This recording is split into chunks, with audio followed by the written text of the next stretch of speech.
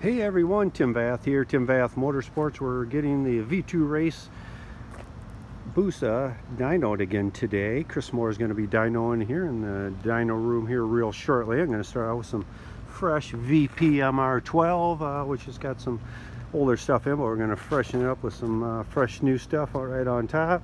The bike, I shortened it up here and re-geared it with smaller gearing just to get everything ready for our land speed race coming up here at the end of the month in April here and first weekend in May. So looking forward to that. We'll get a few test runs, hopefully a rear dragway in between now and then. So I'll be back in a few minutes with you. Thanks.